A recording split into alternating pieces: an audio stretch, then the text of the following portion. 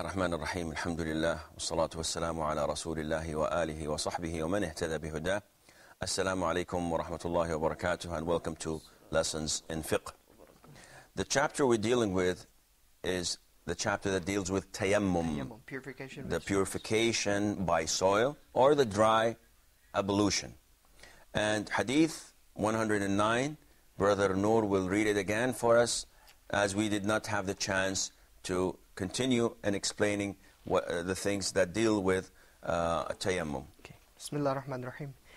Narrated by Jabir bin Abdullah, may Allah be pleased with him, the Prophet ﷺ said, I have been given 5 things which were not given to anyone else before me. Allah made me victorious by awe of frightening my enemies for a distance of 1 month's journey. The earth has been made for me and my followers, a place for praying and means of purifications, its meaning by performing tayammum. Therefore, any one of my followers must pray wherever the time of prayer become due. In another version, the soil of the earth has been made for us as means of purification if and when we do not find water. In another version, the soil has been made for me and my followers, a mean of purification. Okay, now the first thing that the Prophet ﷺ was given, that no other messengers or prophets of Allah had been given the same thing before, was that the Prophet ﷺ was victorious. Even before he traveled the journey of a 1-month journey. And he was victorious by Allah Azza wa Jal throwing the fear of him in the hearts of his enemies. And this is not only for the Prophet ﷺ. This is also for those who sincerely follow him. And this is found worldwide. Now we have this fear of Islam worldwide, and they shouldn't, because Muslims are the most peaceful people on earth. Just for a handful of criminals, this does not stain the Muslim religion, does not stain the Muslim the Muslims and the followers of Islam, just because of a handful of criminals. Look around you on the whole world, in the whole world. You would find that there are Muslims spanning from as far as the Far East, China, and Indonesia, until the West, in the US and Europe. And they are peace-loving people. They are hard workers. Yet, again, people are afraid of them. And why is that? It is the fear of them being good citizens and spreading their religion. And what does their religion call for? Does it call for violence? No, it does not. Does it call for harming others? No, it does not. Our religion governs our lives. It tells us how to communicate. It tells us how to deal with our wives and children. It tells us how to deal with our neighbors. It tells us how to deal with our relatives. It tells us how to deal with the non-Muslims. And our guide in this process is the Prophet ﷺ. And whoever does not follow him is not a good Muslim, if a Muslim at all. So in Islam, when we want to talk to a Christian or to a Jew, we don't hit them, we don't spit in their faces, we smile in their faces. We try to be as kind as possible to them, to show them what Islam is really about, to give them the best example possible. And this is a misconception that some Muslims have and lots of non-Muslims believe. They think that Islam is a religion that promotes violence. And it is a religion that promotes keeping people away from others or not being able to interact. This is not the case. Look around you. You definitely have neighbors that are Muslims or co-workers that are Muslims. You have friends that are Muslims.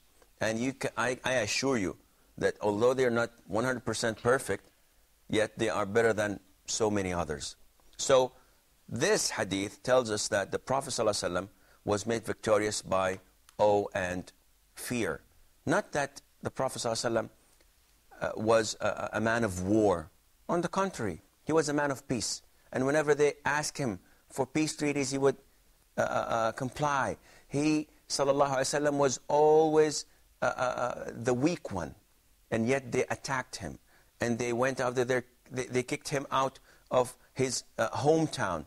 And they went after him to Medina. They did not rest until they could have terminated him and his followers. So the Prophet ﷺ, all what he did was defend himself. And then he went on to spread the da'wah, spread Islam. And he did not go to fight. If you want to convert to Islam, that's great. You're among us. You share everything with us. If you don't want to convert to Islam, you have to pay taxes, and we will protect your country. We will protect your land. You will not do anything.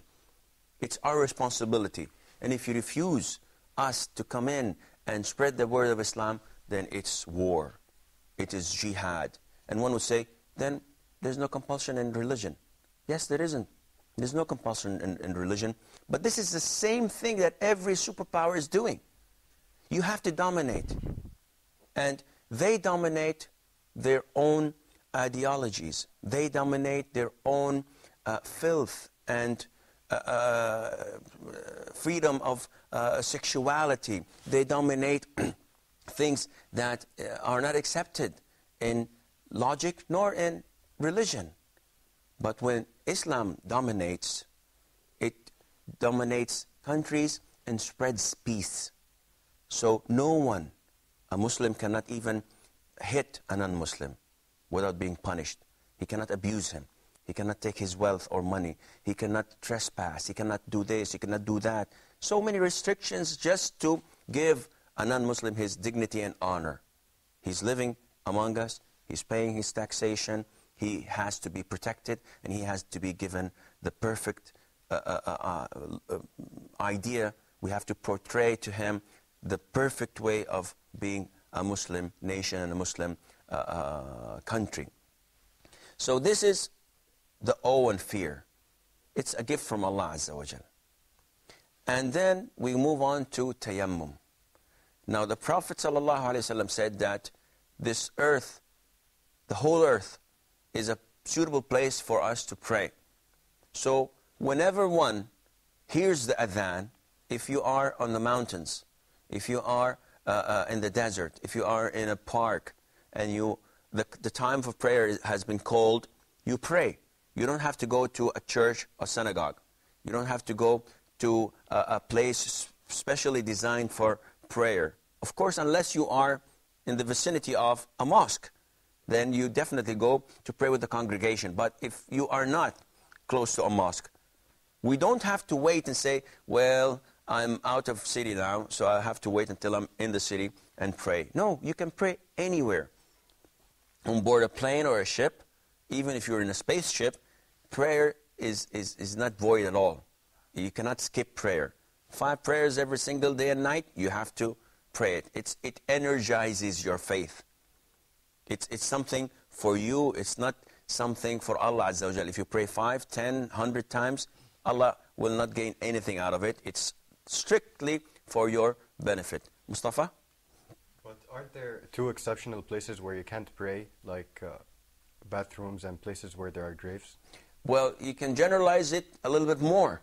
Now, we're not talking about the places exempted from earth, because even earth itself, even if you're praying on a mountain and there is filth or impurity in front of you, can you pray on this spot? No. You have to choose a spot that is pure, that is tahir. So we're not talking about specific things. We're talking in general. You don't have to go to a certain location to pray. Your prayer is accepted, even if you're next to a mosque. And you have an excuse not to pray in the mosque. You can pray outside of the mosque. You can pray in your house, which is next to the mosque. Now, it's obligatory to pray in the mosque, but if you don't, your prayer is accepted. You have a sin because you've abandoned praying with the congregation. But your prayer is correct anywhere you pray. Now, in regards of graveyards and toilets and places of junkyards, and the hadith will come inshallah later on. It's a different story. These are exceptions, but we're talking about generalities. Now, you can pray anywhere. That's great. And you can also purify yourself using earth. And this is tayammum. And we will come to explain this, inshallah, on the following hadiths. But if in the case of loss of water, or you cannot use water, or you have scarce amount of water and you cannot use it because then you will die of thirst, then you may use the dry ablution. You also may use it if you are ill or you have something that prevents you from washing your limbs, an injury, burns, or so on, bandages, broken arms, or whatever. And we will get to this, inshallah, later on. And then the Prophet says, sallallahu alaihi wasallam, about the booty or loot, and we went through that.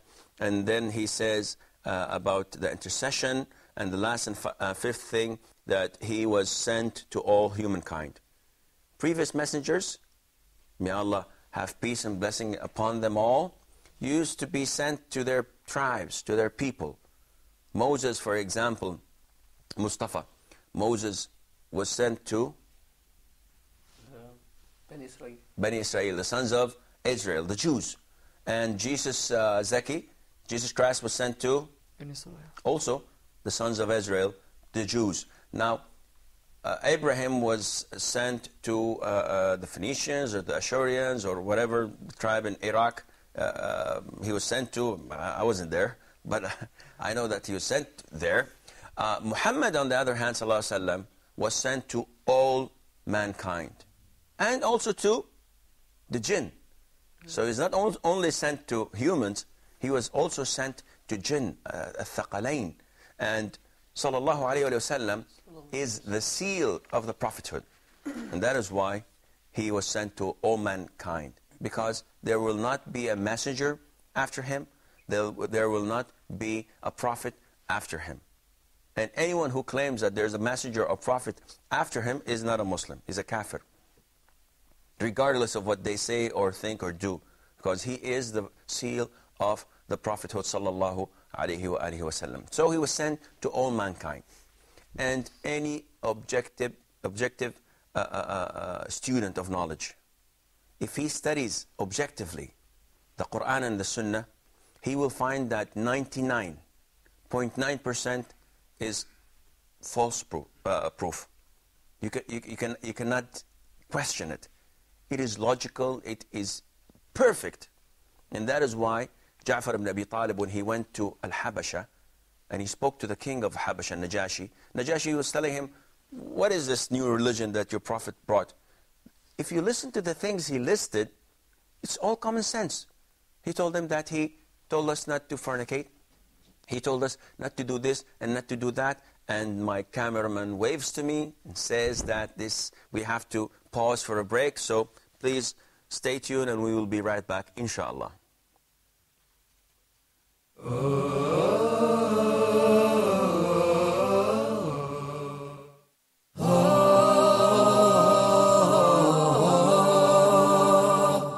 We are covering the manners in Islam that a Muslim is supposed to have in Islam. There is a strong link between having good manners and piety. And then he said, I guarantee a dwelling in the highest rank of Jannah for the one who perfects his manner. That indeed, truthfulness leads to piety, to righteousness. And righteousness and piety leads to Jannah. The Prophet ﷺ used to always maintain family ties. Gentleness in Islam means to treat people with kindness and with tenderness.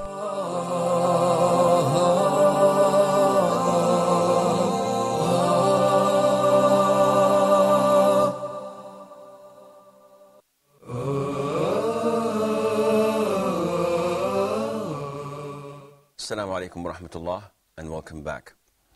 As we've said, that this hadith tells us what the Prophet ﷺ has been given, and the messengers and prophets of Allah were not given as him, the five things. I think we've spent enough time talking about this hadith. We should move on to hadith number 110. Narrated Ammar bin Yasir radiyallahu anhu, the Prophet sallallahu alayhi wa sallam. If I may interrupt, do we say Ammar bin Yasir radiyallahu anhu or anhuma? Why? Because Ammar was a companion and his father was one of the first martyrs in Islam, Yasir. So, and who was the mother of Ammar?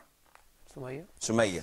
So Sumayya and Yasir, they were all slaves, and they were tortured and killed by the mushrikeen. So that's why when we say Ibn Abbas, we say radiyallahu anhuma, may Allah be pleased with them.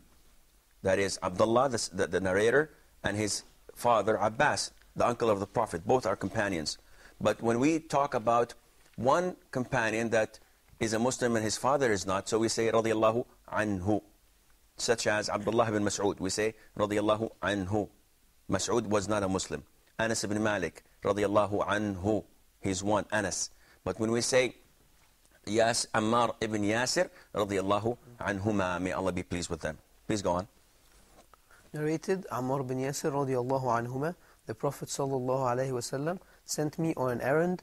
Then I became junub from seminal emission in my sleep. I did not find water, so I rolled on the soil like an animal does to perform tayammum. Then I returned to the Prophet sallallahu alaihi wasallam and mentioned that to him. He sallallahu alaihi wasallam said, "It would have been sufficient for you to do with your hands this way." He then struck his hands once on the soil and then rubbed the left hand on the right, and the exterior part of his palms and his face. In a narration of Al-Bukhari, he, Allah's Messenger sallallahu alaihi wasallam, struck the earth with his palms, both hands, and then blew off the dust and rubbed both of his palms over his face and hands. Okay. Now, Ammar ibn Yasir was sent on a mission. He went. So, may Allah be pleased with him.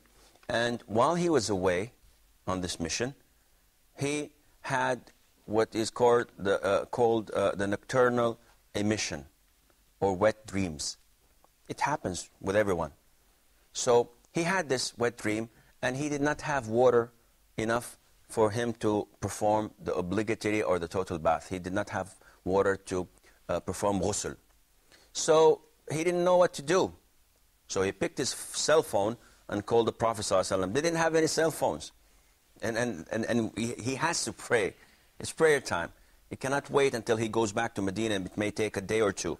So the only thing that came up to his mind was, okay, I know that tayammum, dry ablution, which is striking the earth and wiping the face and hands, is good for praying if I don't have water for the minor impurity, not the major sexual impurity, hadath al-asghar. Now, I'm in a dilemma. I don't know what to do. I have this major impurity, which is sexual impurity, and I'm not sure if this stroke is enough. It seems a little bit too small for the whole body. So the only thing that came up to his mind was he tried his best. So he rolled on the floor, on the ground, like animals do. And he dusted his whole body, thinking that, well, this should suffice. And he prayed. And when he went to the Prophet ﷺ, told him, and he told him that I did this, so what do you think? Should I get a first prize or what? The Prophet ﷺ said, no, that wasn't needed. All what you needed was this. And he did the way that tayammum we all know, which is striking the palms on the ground or on the floor, on the soil, on the rocks, on whatever you could put your hands on the ground. And then he wiped his face. Of course, there's another version that he blew so that you don't have any dust or particles that may harm you or bother you. And he did this, wiped his face, and his hands. That's it. You don't have to go to the elbows as if you're performing ablution. Now, there are a few things I believe strongly that we should, consider. Imagine those who come and say, tell me what's the logic behind this? What's the logic behind that? When you tell people that wearing gold for male is forbidden and it's permissible for females, they would say, why? You tell them the Prophet said so. Alayhi said, again, why? It's not logical. I'm not going to accept this. There are people that won't accept anything that is not logical to them. And this is unacceptable from them. Why? I'll tell you why. Now, what's logical for me may not be logical for you. Now, it's like extremism, fanaticism. If someone looks at me, he would regard me as a fanatic. Say, this guy is extreme. Everything is haram, haram, haram, haram. Regardless if I'm saying that Allah says or the Prophet says, they would regard me as extreme. But on the other hand, they would say that this person who has these characteristics, he shaves his beard, he does this, he does that, he listens to music, he watches movies, and he enjoys his life. He may go to the discotheque once a week. He might have a social drinker, a couple of drinks here or there, maybe smoke a joint here or there. He prays. They would say that, this is moderate. This guy is A-OK. But if this guy goes to the West and he lives among the non-Muslims, they would consider him as to be a little bit tight. He's a little bit extreme. Why? Because his wife doesn't dance with us. His daughters don't date our boys. And he doesn't eat this or he doesn't do that. There are limitations. So extremism is different depending on how you look, which end you're looking at. Likewise, if you talk about logic, if you ask anyone, how do you feel about stealing from others? They would say, this is bad. We can't accept this. This is wrong. But if you go to a professional thief and ask him, how do you feel about stealing from others? He says, piece of cake. I enjoy doing this. And I think it's a good thing. Everybody should try it. But if you ask this thief about smoking pot, he said, no, that's bad. It's bad for you. It makes you do things. It can make the police catch you. So it's bad for the business. And if you go to a junkie and ask him about drugs he's consuming, and he said, well, man, it makes me high, it makes me good. I'm okay with that. But if you ask him about stealing, he said, ooh, that's bad. Bad news. So the logic is different. And Islam tells us that everything in Islam is logical. But your logic may not elevate to this level in every single step. You may understand few things, you may understand lots of things, but there are things that your logic is unable to understand them or comprehend them, so you have to follow without asking for the logic. And that is why we tell people, follow the Quran and follow the Sunnah. Don't go left, right, or center. Just follow the Holy Quran. What brings us to this is that the Prophet ﷺ told us how to perform tayammum. Let's go to the logic. A Christian comes to me and say, what's your religion? I say, our religion is to testify that there is no God but Allah and that Muhammad is his messenger. I say, okay, tell me more. I say, we pray 5 times a day. How do you pray? We do this and that. He said, what do you do to pray? I say, we perform ablution 5 times a day. So what's ablution? He said, I wash my limbs, I turn the water in my mouth, I rinse my nose, I wash my face and my feet. He said, how many times do you do that? He said, well, the average is 3 by 5, it's 15 times a day. God, this is nice, man. You clean your limbs with water? Your religion is a religion of cleanliness. I love your religion. And so you're happy.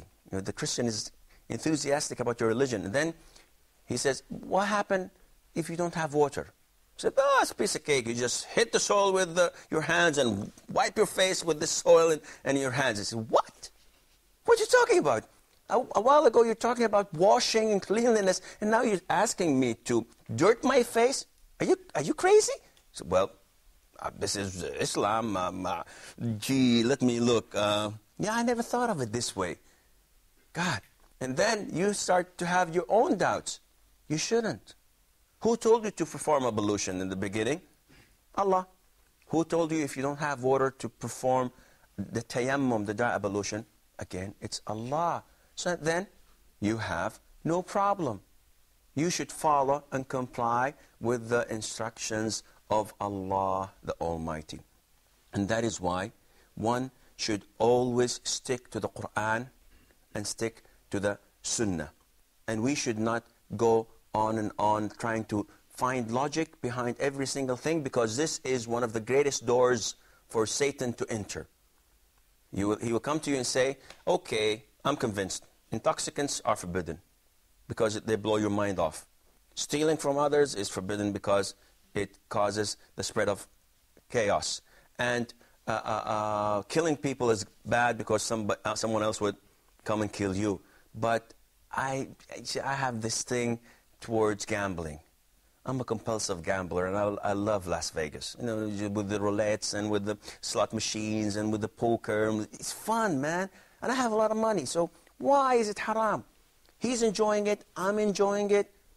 I can't buy this. I don't want to take this anymore. This is the biggest door for Satan to come and penetrate your faith and iman through.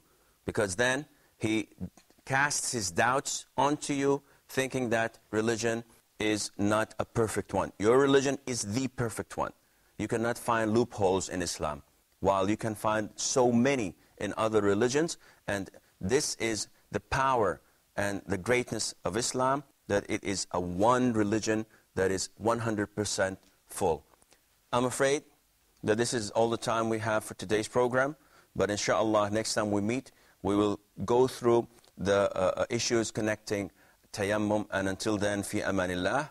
Wassalamu alaikum wa rahmatullahi wa barakatuh.